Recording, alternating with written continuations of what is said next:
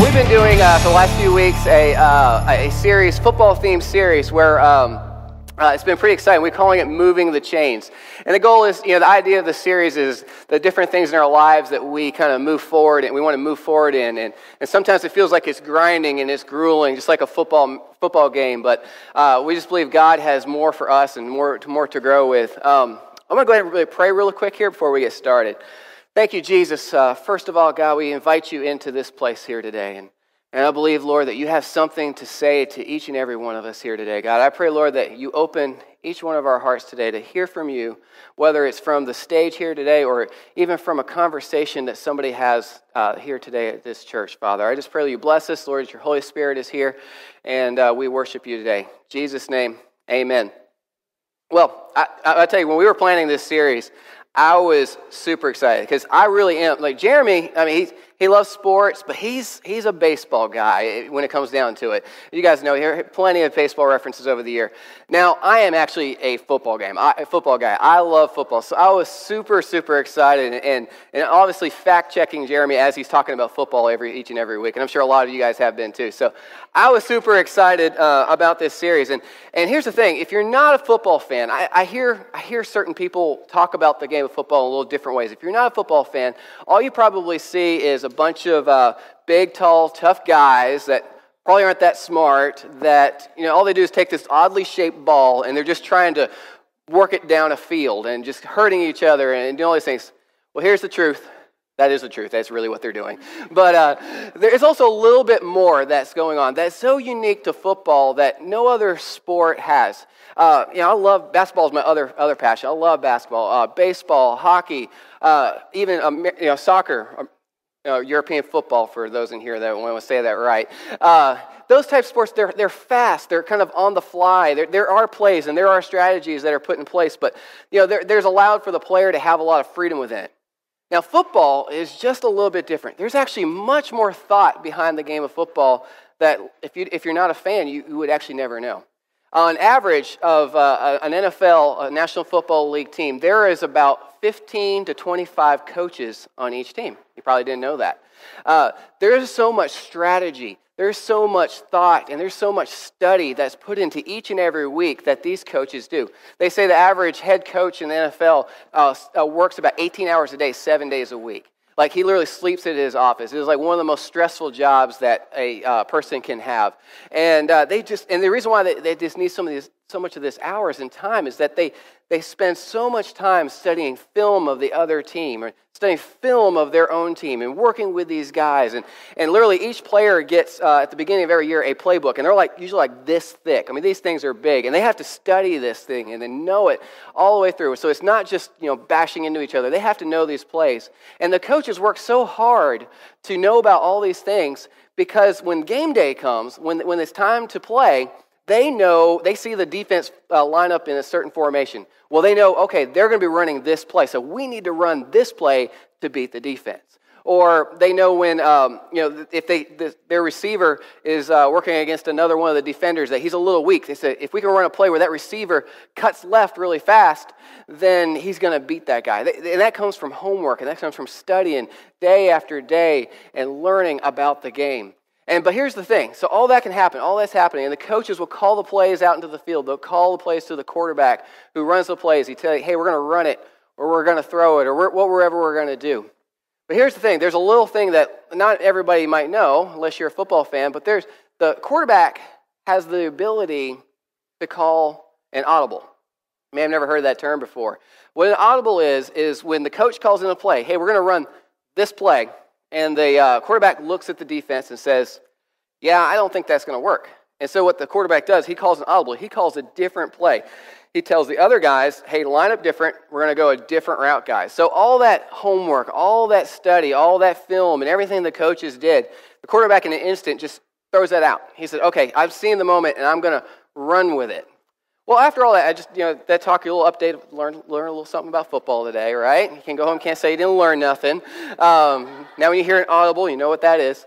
What does that relate to life? What does football have to do with life? And I think actually a lot. This analogy is very helpful. So if we want to look at our real life, our life as is, you look at God. Well, who is God? God is ultimately, he's the coach, right? He's the guy. He's studied our film of our lives. He knows the defense like no other. He knows the things that are going to come against us. He knows the plans that he has for us. He has a game plan. He has a playbook for each and every one of us. He's writing our story. He's got a plan, but sometimes we call some audibles, right? And my question is today is like we say we trust God with some things, but do we actually trust him with everything? How many times do we call audibles in our life? And I'm just going to say this real quick. It's not easy to do it. And I understand our society doesn't help build trust into our lives. It's not really kind of ingrained in our lives because, I mean, think about it. You just turn on a TV, watch a commercial, an infomercial, right? How many times you turn on and you see, like, you take this pill in 10 minutes, you'll lose like 30 pounds, right? Can't believe that. Or you're like, ladies, you'll understand this one. Like, how many lotions out there will make you wrinkle-free? Then you go in, like, honestly, can I go to your house and see like 30 bottles of lotion? They just don't work. They don't do exactly what we expect to be. Or here's even a better one. Like, how's it every time somebody comes up to you and says, hey, have I got an opportunity for you? And why is every time that happens, it takes money out of my pocket and puts it into yours, right? I can't trust that. At one time, I was 20 years old, and I was young, naive, and I had a buddy of mine that I worked with, that he said, hey, man, you can go to this meeting here. Well, this way you make a lot of money. And I'm sitting through this class, I'm seeing all these guys. At the time, I was 20, so 30 dudes were old, but I'm 35 now, so I guess I'm old. But somewhere around all these old dudes sitting around, they're like, yeah, taking notes, and like, hey, if you get somebody to buy into this thing, and then you get somebody to buy into that, and then you become a millionaire. I'm like, doesn't make sense to me, but so I started walking. Of course, it's a pyramid scam there, right? And I walked around and asked the guys, like, hey, are you making money? How long have you been doing this? Like, 2 years. You rich yet? No, but I'm getting there. Like, yeah, that's not happening, man. I can't trust that. Can't trust that. Or famous last words. Now, you guys will know this one. It's like I'll be back. That's a famous last word, right? They're never come back. Well, how about I will never leave you? That's another famous last word. I swear every time I've heard that person gets a job in another state and they're gone the next day, right? We just our life, our society, what we run into, especially with humans, is we just can't completely trust. We can trust so far, but we can't trust completely because we have to keep this little room of antitrust so that we don't feel like we're broken or we don't feel like we're a horrible person or we made a mistake. If we can just trust just a little bit, because there's a good chance that this person or this thing will disappoint me. And I think that just kind of relays over to God. And with God, he doesn't want us to trust him with some things. He wants us to trust him with everything. If you're taking notes today, you probably want to write that down. That could change your life. God doesn't want us to just trust us with some things. He wants us to trust him with everything. And I'm not talking about just little bits and pieces or the little things in life. But, we say, those of us that are believers here today, and you believe in Jesus, and you say, hey, God, I trust you. I trust you in the whole heaven-hell thing. I trust that you're the Son of God and that you died on the cross and you rose again. And we say these things, and we believe it. And ultimately, that is what we need to do. But honestly, do we trust him with everything? We'll trust him with that. But parents, do we trust him with our kids? Do we sometimes hold a little too tight? Or we get a little worried that, if we let our child go out in the world, that something might happen, so we're going to hold them a little tight. They don't believe that God can do things in their life. Or, let's talk about money for a second. We won't sit there long. I understand it's uncomfortable, but do we trust God with our money? Recently, I was talking with a friend of mine that was pretty low out, like bottom of the barrel with money. I mean, just rough. And he's working hard. He's trying to make money for his family. He's trying to support them. And he was like in some serious doubt that week. We had lunch, and he was in some serious doubt. And he's like, I've been praying, and I just don't know. I'm trying to believe. I'm trying to trust. But I just don't know right now. And then I gave him a word of encouragement and just trying to encourage him. And we prayed right there. We prayed. And guess what? That same week, he got that job that he had been holding out for. And God moved in his life. And it was like at that moment, he almost threw an audible there. Almost threw an audible and says, okay, I don't know about this. Maybe I need to go jump on this other job. Or maybe I just need to go work in, fast food or something just to make ends meet. But I just know, God, I'm praying for this specific job. And I'm praying for this moment. He did trust God with it. But it's like, how many times do we do that? We just sit back and we say, it's tight right now. Maybe I need to make a jump real quick. I can't trust God for what he's promised in my life. Maybe you're single here today, and you believe that God has a spouse, somebody that's amazing, that's perfect for you, that He has a plan for your life, and you're going to bring this person in. And how many times have we met somebody, and we went on a first date, and you pretty much knew after the first date, yeah, this is not the person I'm going to marry, but so daggone cute. They look so good. I gotta keep this up. I gotta keep going. And I know it's not gonna last, but God, while you're waiting, I'm gonna throw this audible in here. We'll date this person, this guy or this girl for a little while, and the one's coming, right? The one's coming. And sometimes that's just kind of dangerous. And think about it. What could happen with that? We jump into those situations, and when God's got some perfect plan, we throw this audible in. And, the next you have some sort of emotional baggage that you're bringing into that relationship that God did have a plan for you. You just waited just a little bit and you just listened to what God was saying. This is not the right person. And said, okay, I'm going to wait for your perfect plan, God. I'm not going to throw that audible in there. Now, don't get me wrong. It's not easy trusting God. I personally know that extremely well, especially right now. And if I've ever preached a message on this stage, this one, if it's not me reaching you, it is reaching me today. I've been wrestling with this over and over for the last few months.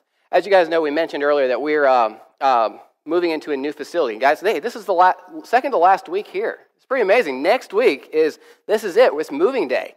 We're moving out here. Yeah, it's pretty exciting. Well, a lot of hard work has come for this place. We're moving, if you're new here today, we're moving to our own first permanent facility about 1 mile from here. So we're not leaving the neighborhood. If you like us, you can come check us out. We're not far. But since, I think 4th of July weekend, a few of us have been working pretty much every day. I spent about 90 to 95% of my time working on this building for the last 3 months. And let me tell you something. I am not good with a hammer. I worked in healthcare for 15 years. I know people, and I don't know nothing about no drywall. Do y'all know there's 15, 16 different kind of saws? I learned that. What in the world? I don't know nothing about no saws. Just give me a saw. I need to do this tool, but you don't have the right saw. I don't have the right saw. There's a saw right there. I don't get it. Anyways, so this last summer, man, I've been working completely like a fish out of water, and I've learned a lot of things. Learned about drywall, and I learned about painting, and I learned about all these things. And part of me has enjoyed that, but there's a huge part of me no, I am ready to work with people again. That's so what I want to do. That's so what God's put on my heart to do. But I believe, just along with the staff and several of you others, that this building was a plan from God. That God gave this to us, and that all the hard work that's put into it is going to go towards future lives, and we'll be able to do more in this community. We'll be able to do more in our lives, to be able to do more to bring the hope of Jesus to people. Now, I believe all that, and I say, God, I trust you and all that. But here lately, I'm just going to be just flat out honest. In the last few weeks, man, I've wanted to give up. It's been no, I just can't do this. Literally, 2 weeks ago, got an email from our financial people that says, stop buying stuff for the building. We don't have any money. And I'm like, what? But I'm on my way to Lowe's. I got to get some rope for the parking lot, or I got to get some paint to finish those walls. What do you mean? No, that's not possible. All this hard work, we can't stop now. And I started thinking, getting worried. I'm like, man, I'm letting you guys down as a leader. I'm letting all these things, and all these things start coming to my head. I start getting stressed and struggling, and I started just working at a pace that was just unreal. And all these things start happening. I start feeling why is this even a problem? And then guess what? God says, it's still cool. I got this, man. And it was I mentioned that email, and then 3 days later, $10,000 just came in. Seriously, it was what? God, that's awesome. And we still need more, by the way. Just throw that out there. You want to give? Go online. Anyways, but I do believe now that I know God has got a plan. And what I learned through this situation here, I just want to share with you guys today. During this time where I've been stressed and I've been struggling, and it's been hard for me. And what I learned is what was happening in my life, that there was some things in my life that I wasn't trusting God with. And I really, really believe, if I could be a betting person today, if you're here today and life just seems just a little extra hard, or there's a little bit of a struggle, or there's something that's just not right, I bet to believe that there's something in your life that you're not completely trusting God with. Because when we trust God, He's got the plan. He takes all that from us. And if we follow His plan, there's no reason to stress. There's no reason to struggle. Things may be hard, but we know He's got it. And that's what I want to talk about today. And I believe there's there's three things that I went through, and I think that can relate to everybody today, that we have in our lives that help us struggle with trusting God completely with everything. And the first one, if you're taking notes today, is the pace of our lives. And there's this amazing story that I read just last week about two guys not trusting Jesus and kind of the outcome of that. And it's an amazing story, and we're going to read through that today. But kind of give you a little context before we get there. So we're literally, this story takes place on Easter Sunday. Like, it's the day that Jesus rose from the dead, that he rose from the tomb, he defeated death, and all our sins have been paid for, and we can go to him. I mean, it's an amazing, amazing day. Epic day in history. It's the best day in history. And this story leads us up to where Jesus, he was here on earth. His ministry lasted about 3 years. He started about age 30, and he was crucified and resurrected about age 33. So during this time, he was preaching, he was teaching people about love, he was teaching about trusting God, and all these great things. And he was creating like a great big following. And sometimes the Bible would say, thousands of people would listen to him speak. He was healing the sick. He was loving on people. This is what Jesus' ministry was about. And then about when he got 33, during the time when the religious leaders at the time did not like what he had to say. They didn't believe that he was the Messiah. So they basically framed him and had Rome crucify him. And so this story we're catching up on Easter Sunday. This is 3 days. Jesus has said, hey, the temple will be destroyed and it'll be rebuilt in 3 days. He was trying to tell his disciples, he's trying to tell his followers, guys, I'm coming back. This has to happen. All these prophecies that have happened for over the years, I've got to fulfill them to bring sin down in this world and make a pathway to God. And he's just telling them all these things. And then, so all the disciples hear all this, and on the crucifixion, all of them disappeared. They ran in fear. They didn't trust the plan. They left.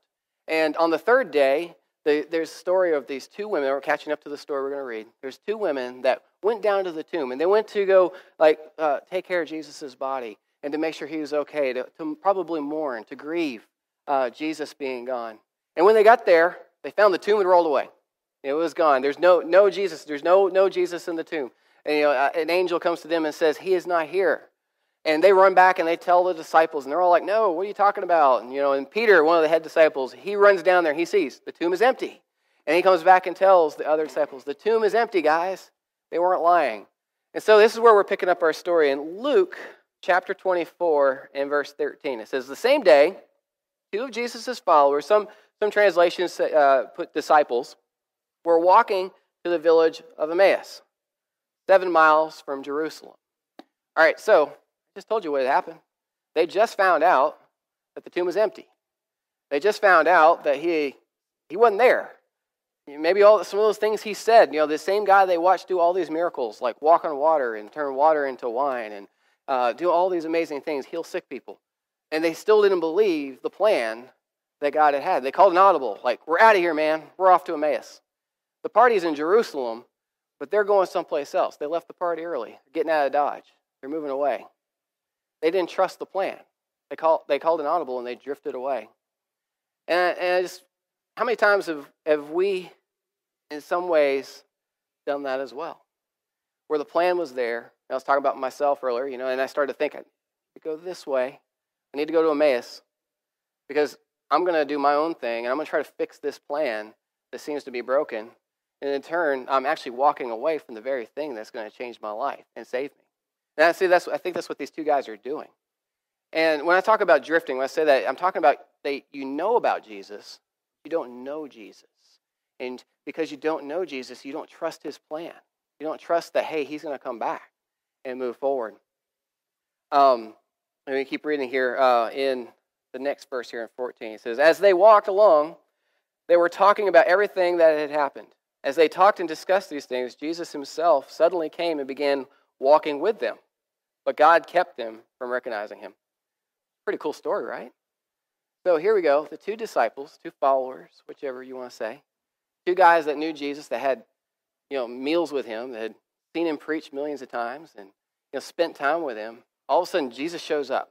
Jesus just rose from the dead, man. Where did he go? He went to the two guys who was walking away. Two guys that left. Now, when I was 20 years old, I grew up in church, and I left church because of I wasn't happy with things. I wasn't happy with the plan. And I'm not saying, don't get me wrong, church is not going to save your life. Jesus changes your life. But God does bring the church to this world so that we can be loved on and cared for and guided and directed in our lives. And God can use the church to help assist us make a difference. That's why I love this church. And we say we want people to embrace the story they're meant to live. We want to help you do that. And that's what the church is for. So don't get me wrong. I left the church. And I should have found another one if I wasn't happy. I should have done something different. But I called an audible. I said, all right, God, I believe in you. I believe in you. But I'm just going to kind of do my own thing for a while. Then slowly, the more audibles I called, the more farther I got away. I got to the point where I actually didn't even believe in him. And what I thought was an innocent audible, like I'm just going to change the plan just a little bit. I'm the quarterback. I see the play. I'm just going to call an audible in this play. I'll do your plan next time. Well, then he saw, wait a minute, that I got to fix what I just did. So let me call another audible.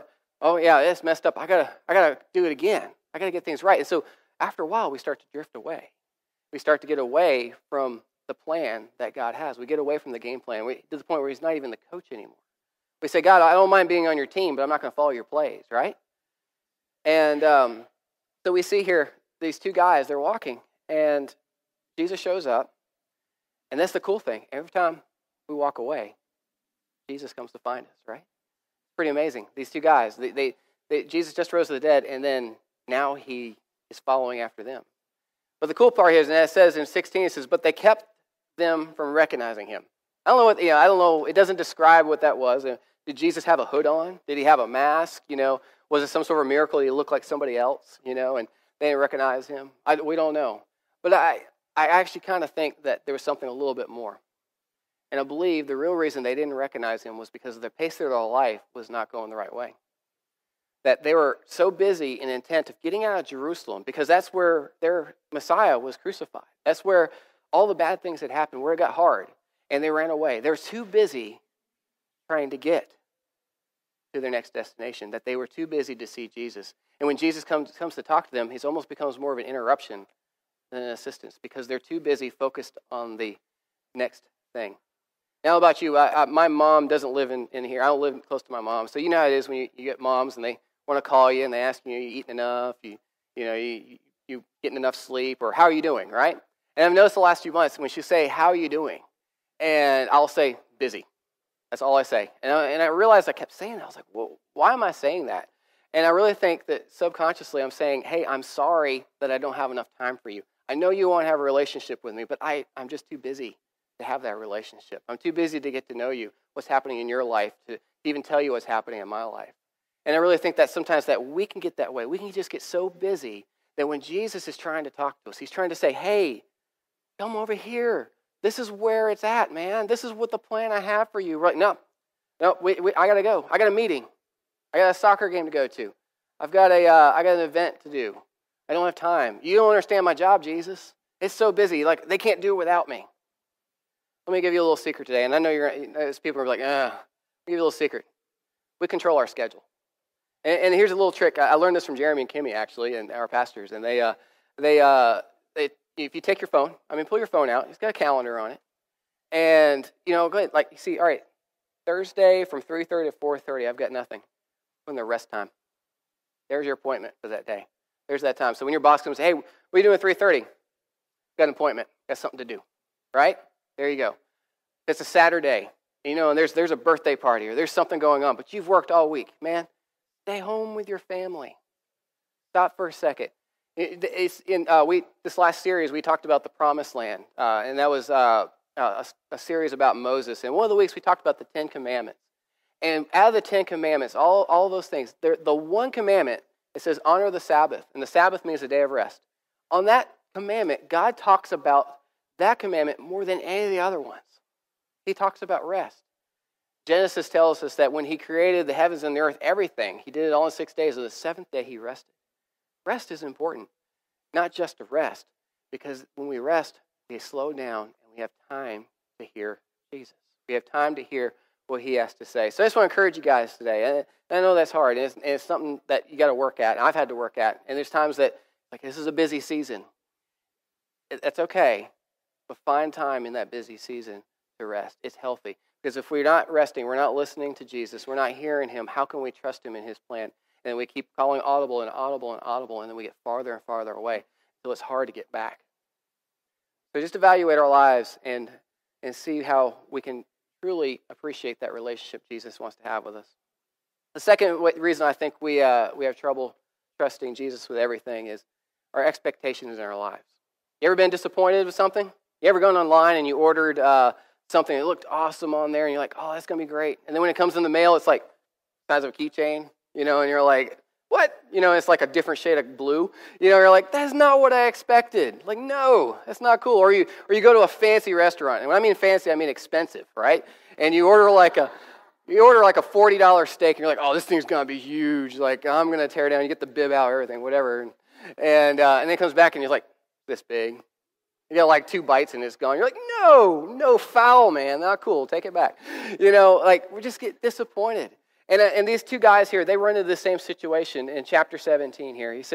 He asked them, what are you discussing so intently as you walked along? They stopped short, sadness written across their faces. Then one of them, Cleopas, replied, you must be the only person in Jerusalem who hasn't heard about all the things that have happened there the last few days. What things? Jesus asked. Kind of funny, like telling Jesus about Jesus, right? And the things that happened to Jesus, the man from Nazareth, they said. He was a prophet who did powerful miracles, and he was a mighty teacher in the eyes of God and all the people. But our leading priests and our religious leaders handed him over to be condemned to death, and they crucified him. Get this. We had hoped he was the Messiah who had come to rescue Israel. This all happened in 3 days. We had hoped. So here, we'll give a little context for these 2 guys. These are, we learned in the beginning of the story, they're followers. They're disciples of Jesus. These guys spent time with him. They saw the miracles. They listened to him speak. They knew him better than pretty much most anybody. They spent the most time with him. And at this moment, he somehow is not meeting their expectations. And to give a little context here, when the people of Israel at that time, all these prophecies for hundreds of years, there was prophecies of a Messiah coming to Israel to save them. And during this time, Rome ruled the world, and Rome was not a very good ruler. I mean, they ruled with fear. They killed people, they crucified people, they tortured them to get what they needed. And they came in, they took all their money, they taxed them, they did all these things, they conquered them. So it wasn't a very good time to be in the world unless you were a Roman. So the people of Israel thought, like, well, when the Messiah comes, he'll actually be a political leader. And so they expected Jesus to come and be a ruler, like raise up an army and literally take over the world and sit on a throne. That's what they expected. That's what they thought when they interpreted the prophecies. But what ends up happening is Jesus comes, and he is the Messiah, and he comes loving and healing people and caring for them and saying, hey, I actually have to become the least so we become greater. And he says, he comes and he says, I have to die.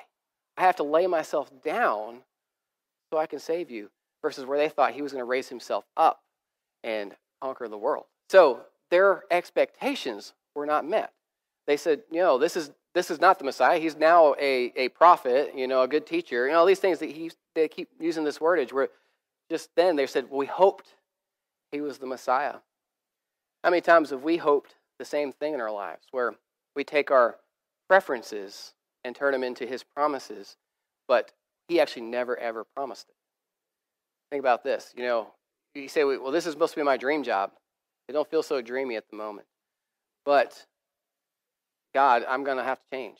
I know you said this is where I'm supposed to be, but it just don't feel that way. And we call an audible and we get out of the situation because it just didn't meet the expectations. When God was saying, hey, if you just waited 6 more months, this guy was going to retire and you were going to get promoted and everything was going to work out. Or like you get the idea that you need to go to, quit your job to go to school, but you're like, no, it just seems like it's just too hard. And God's saying, hey, this is where I want to take you the path. So like it just doesn't meet the expectations because it's just too hard to do. So you go back to work and you don't finish school. Or things happen, we can't trust God because, hey, mom or dad died. Like, hey, that wasn't part of the plan, Jesus. I don't understand. But here's the thing. God's plan has to be greater than our plan. And in case maybe you're not getting all the football terms, let me kind of give it to you like this. We love stories here at Story Church. You probably have all heard the story of Cinderella. Was it ugly, stepmother and the stepsisters, and they won't let her go to the ball, and fairy godmother comes, and turns her into a princess, and glass slippers and the pumpkin, and she goes off to the ball, and she meets the prince, and he finds her with the slipper and lives happily ever after. Right? Great story, written by one author.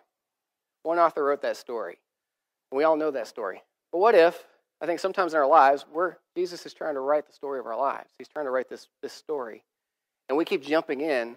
Now, let me write a line here. Let me write this here. And all of a sudden the story don't look quite right because we keep jumping in and interrupting the author. So you look at like the Cinderella story. So if like multiple people start writing, multiple popular authors come in, and it looked like this is, say, Cinderella. She's being picked on by her ugly stepmother and stepsisters, and all of a sudden Peter Pan shows up with Santa Claus, and Captain Hook hangs out with Jack Frost. Whatever it is, all of a sudden these like other stories comes, and you're like, that could be kind of an interesting story, but it's not a good story. It doesn't make sense. And if you really think about it, if God is reading the story of our lives, you're like, stop writing in there. I've got a plan. If you just hold on for a second, if you just trust me, I have something for you. Stop writing it. If you read the stories of our lives, and all of a sudden it just tails off this way, and it makes no sense anymore. But it's because we just can't trust him, and we keep going further. He's not reaching our expectations. Things aren't happening like we thought they should. Here's the thing. His plan has to be greater than our plan. He's seen all the film. We're going back to football here. He's seen all the film. He knows the end of the story. He's written it. And we just need to trust him to get us there. The third and final thing that we learn don't trust God, and this one might hit home a little bit, is we don't know Jesus well enough. And I get this from the scripture here. It says, verse 25, we'll jump to 25. It says, then Jesus said to them, you foolish people, you will find it so hard to believe all that the prophets wrote in the scriptures. Wasn't it clearly predicted that the Messiah would have to suffer all these things before entering his glory? Then Jesus took them through the writings of Moses and all the prophets, explaining from all the scriptures the things concerning himself. So here's Jesus. These two followers, they've decided to go their own way. They've called an audible. They've left the game. Jesus goes to find them. Love Jesus. He comes to find us when we walk away. And what does he do to bring them back? He tells them about his word. He tells them what was in here. He tells them what was written. And he reminds them, hey, this was written. This was the game plan, guys. This is not what you expected, but this was the game plan. And he reminds them, hey, go back to here. And I'll tell you, I think, I want to challenge you today. If Sunday mornings is the only time that you hear anything from the Word, or any time you hear anything from God, missing out on a relationship. When we read this thing, we read about him, we get to know him. When we pray, we spend time with him, we get to know him. And when we know him, we can trust him.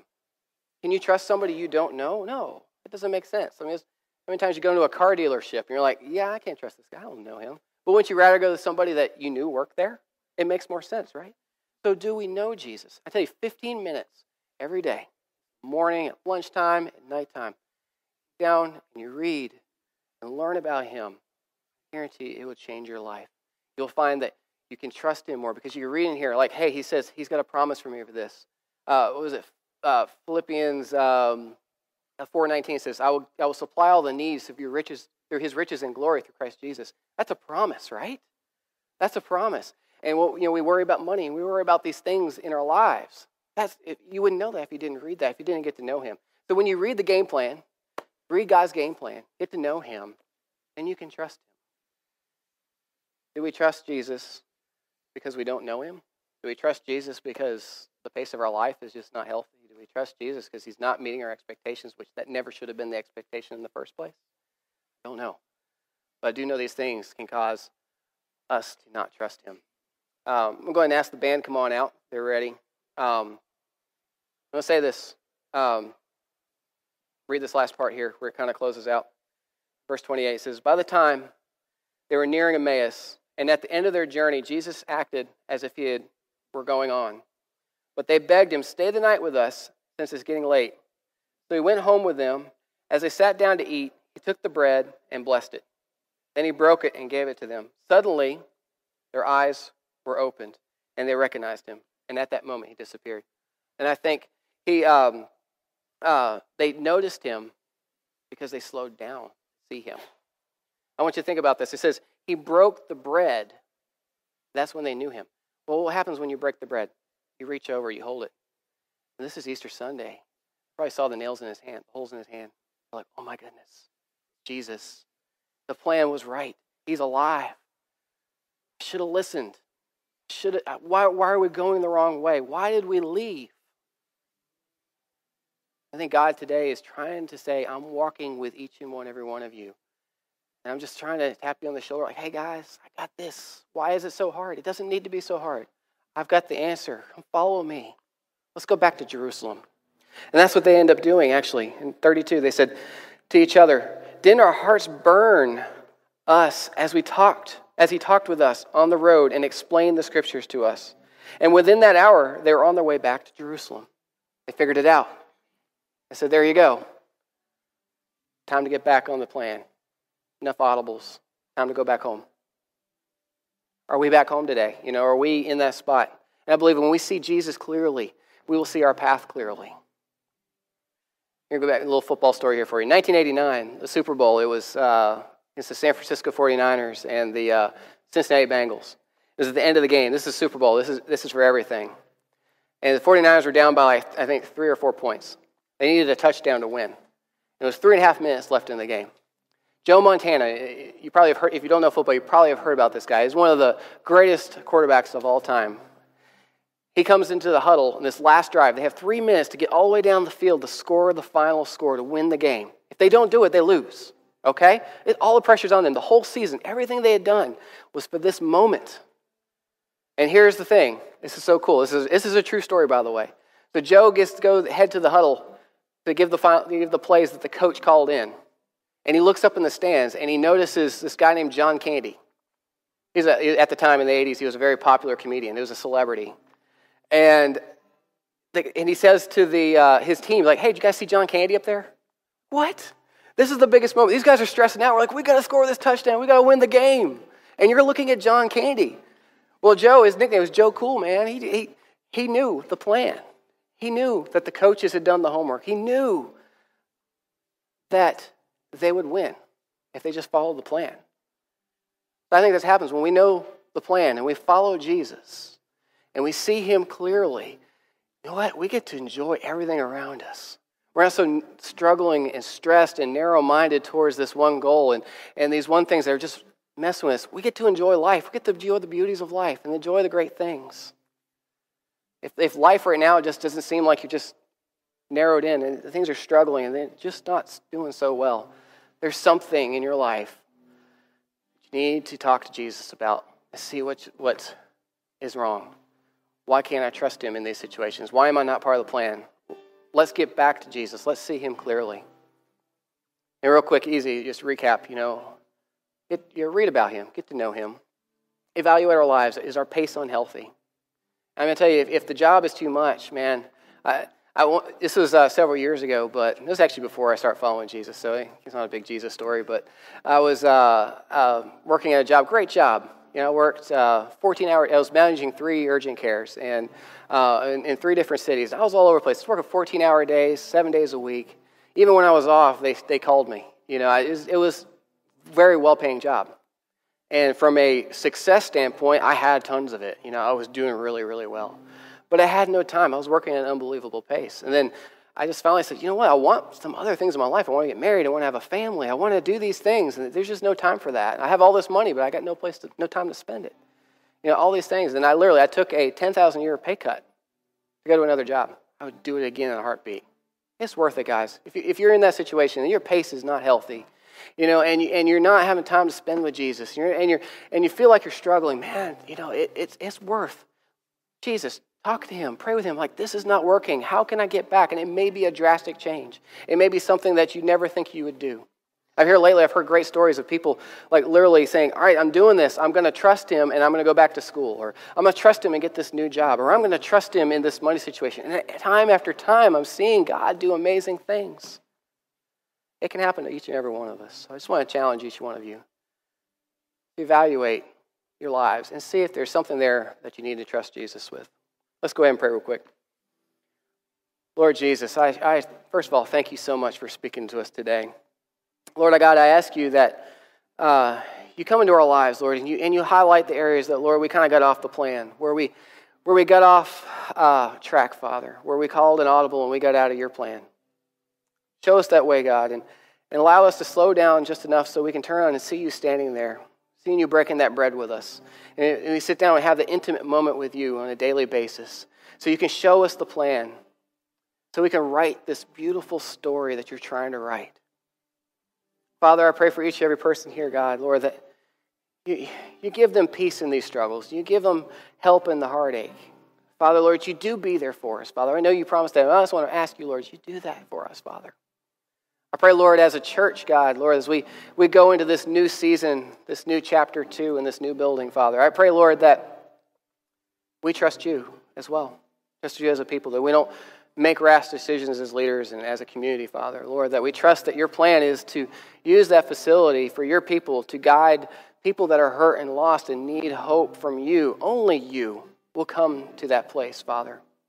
Or that we don't get caught up in our own problems and our own ways of doing things, Father. Lord, you guide us straight back, Father, to you. Praise your name. In Jesus' name, amen.